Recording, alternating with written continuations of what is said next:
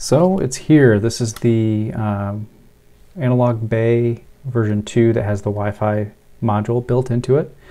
Bear with me on this video. I've broken it up into kind of a few parts, and you can use the chapter markers to jump to the right section for you. First part is going to be streaming video from the module to your phone and what that looks like. The next part is going to be how you can connect to the goggles Wi-Fi and then transfer files through SCP with kind of a command line interface. And then the next part will be how to a tutorial walkthrough of how to connect with a PC, and then another one will be how to connect with a phone. If you're a developer working on open source code for the goggle, make sure you watch the last part of the video. There's going to be a really cool thing for developing software to go alongside this module, and I really think it'll be a cool opportunity for the open source community to collaborate with HDZero and get us a really cool experience out of the capabilities of this module. This is the Analog Module Bay version 2 with the Wi-Fi included. It basically looks like the original, except it's got a Wi-Fi chip on the back side of the circuit board. The Wi-Fi antenna, if you're curious, is actually about right here in this corner. So just keep that in mind. Pretty interesting. There's this little cutout here for a power switch. Mine broke. I actually just told him, why don't you just take those switches off of this thing because they break too easy. So I think he's going to do that. But yeah, there it is. Now let's take a look at how it works. Here's some live DVR from the Nano 90 that I recorded on my phone. So my phone is receiving the video over Wi-Fi, and then I'm recording the phone screen using the phone screen record app. Demonstrates kind of the quality you'll expect to get. I'm really enjoying having this as an option where I can just give someone my phone and say, here, now you can see what I'm seeing in my goggle, and they're seeing the exact same thing I see in my goggle, and they're not tethered to me with HDMI cable. So it's cool for that. It's not perfect because there is a little bit of delay. I got it down to about quarter second to half second, I think. And also, if the connection drops out, then you'll have a problem. So if I can kind of skip ahead here to a spot where I crashed and then I got back up, and basically it looks like there's some stability issues in the video player. This would be on like the client side on the phone, so if the connection gets bad, it has a hard time restoring proper video, and then you get this psychedelic looking stuff coming out of it. Now, I have found if I close the player and then start the stream again, it's fine. So it's really kind of an app problem, I think, to solve. But just letting you know, this is something that will happen. Kind of fun to watch, actually.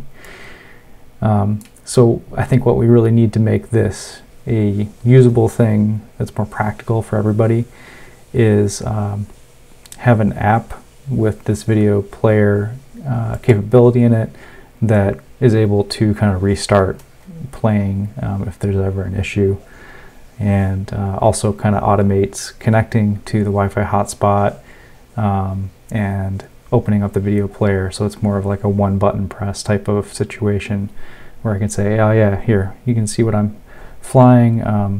I'll just turn on Wi-Fi, and then you can open up the HDZero app or whatever open source name the guys come up with. So that would be the perfect world.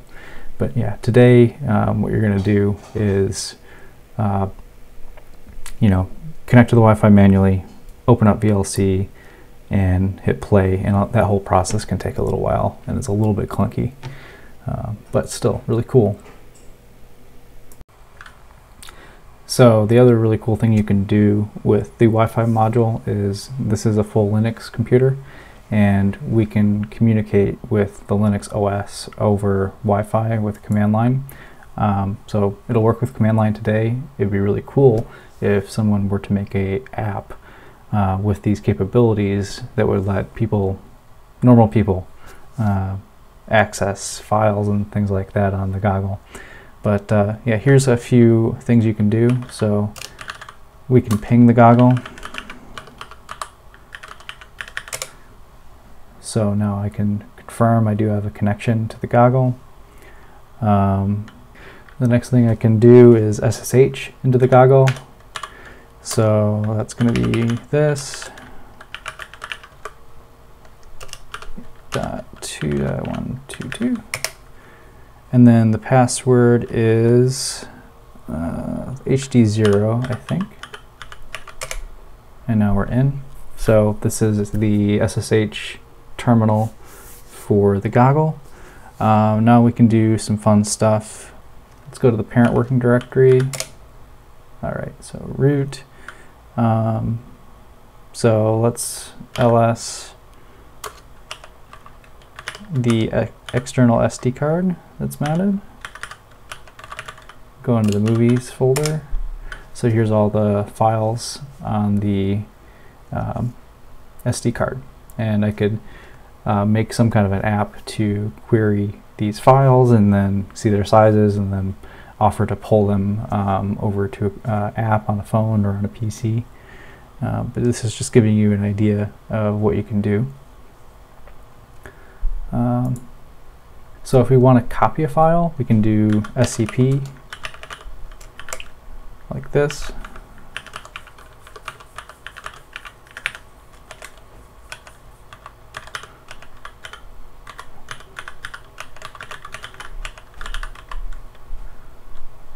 Let's grab the first file and then copy it to our root. That's what that should do, and I'm just confirming that I do have a file name like that. So yes, we have actually the first file will be 00. So we'll do, but we're going to do 001 TS.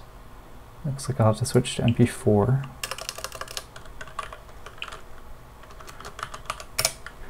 And then we put in the password HDZero, and now it's copying over the file.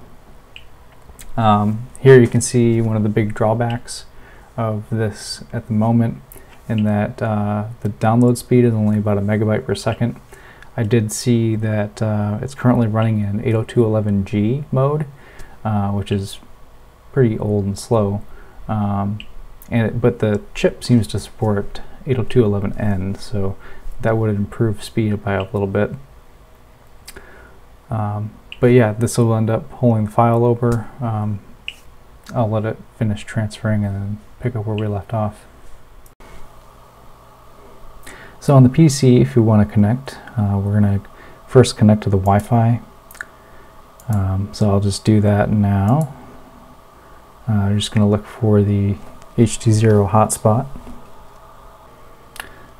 So computer will connect to that hotspot. Then we need to go to Media, Open Network Stream, and this is the address. And a pro tip, if you do show more options, caching is set to a second by default, but we can set that to something like 100 milliseconds. So just delete one of those zeros. That's going to make the stream 10 times faster. Alright, so uncheck this so we can hit play. There, we're in. And there it is.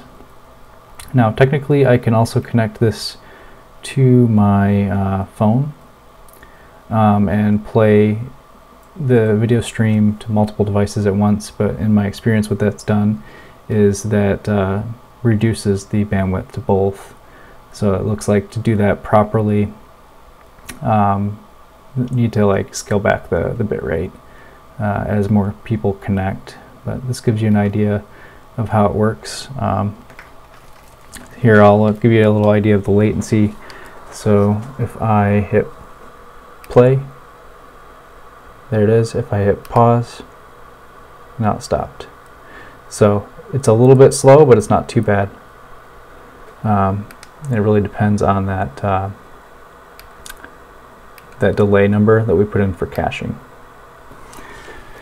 So we'll go back, and yeah, then you can navigate through everything, go up a level. So pretty cool. Go into source here, we go down to expansion module. That's going to start mirroring my Fusion. So I could go into the menu. There's our band scanner. So everything's working. Pretty cool.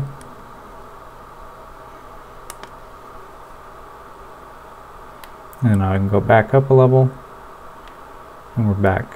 And so it's kind of switching resolutions and stuff, and everything is just kind of handled for us. Cool stuff. So we turn on the Wi-Fi on the goggle, and then we'll look for this HDZero hotspot. The password is DiviMath.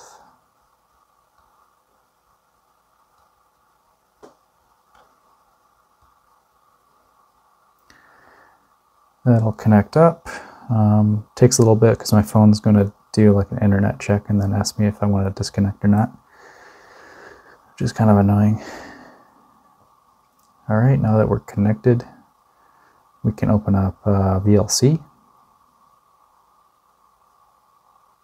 So I'll just search for that here.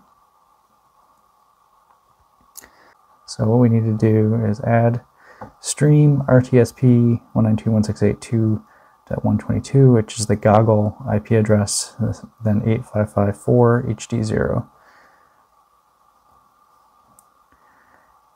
And then we're in. So we're now looking at the goggle. And you can see how I turned on the Wi-Fi here. So you do Wi-Fi on, and then it gives you the SSID and the password. So now I'm going to go back a level, and we'll go down to firm playback. The delay is about a second.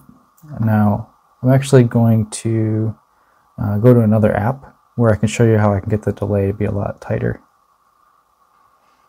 So this app is called RTSP Player, and in this app I'm seeing the delay be more like, let's see, probably a half second, maybe less, which is a lot nicer.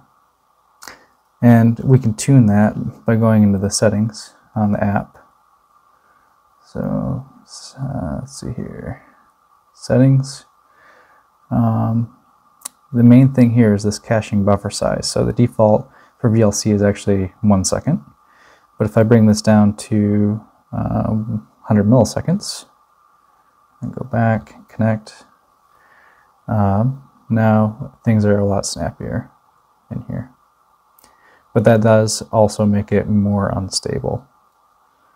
So let's see what I've got on this SD card.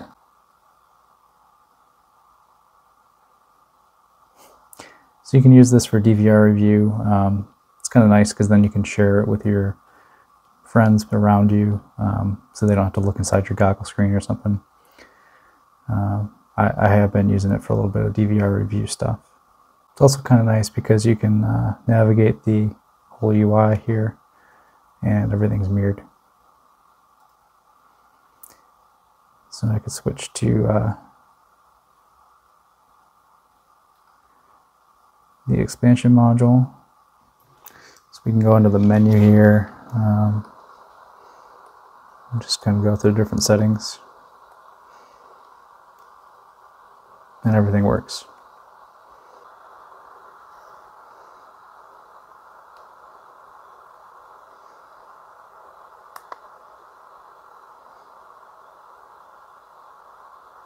So there's our spectrum analyzer, pretty cool.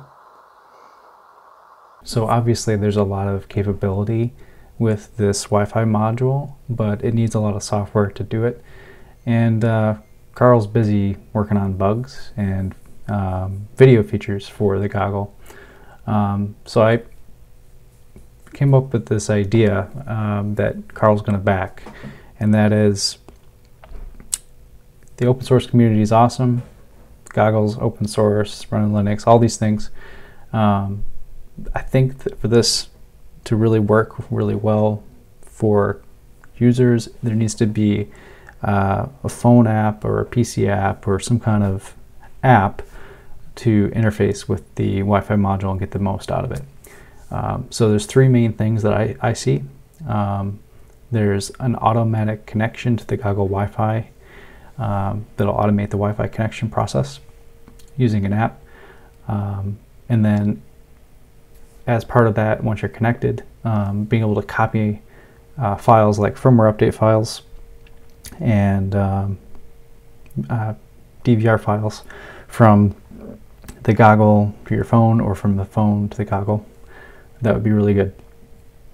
The next one is being able to stream video inside of the app and having that streaming video be optimized for low latency, like 100 millisecond buffer rather than a 1 second buffer. Maybe having some resiliency, like automatically restarting the video if it gets hung. So that's another one. And then over-the-air firmware updates from the HDZero website or from GitHub, push to the goggle over Wi-Fi. So you could have the phone app cache the firmware files, and then when you connect to the goggle, it could push the firmware files to the goggle. Or I guess you could even have the goggle connect to Wi-Fi directly and then pull the firmware files from a web page. However that works, I don't know. But it's up to the community to come up with how to do that. And Carl's willing to, really is happy to provide some incentive to get these things implemented for everyone. In the form of $300 HDZero credit per challenge. So if you do this first challenge, you get 300. You do the next one 300, and the next one 300, so on. And that would be money that you can spend on the HDZero store. Now, in order to get this done in a reasonable amount of time, so people have some kind of expectation of when they might be able to use these features, a 6-week time frame would be imposed from the point that most people would get their module to start working on it. So, interesting idea. I hope that you take advantage of it and help everyone else out that has this module to really get the most out of it. I think it'll be really cool.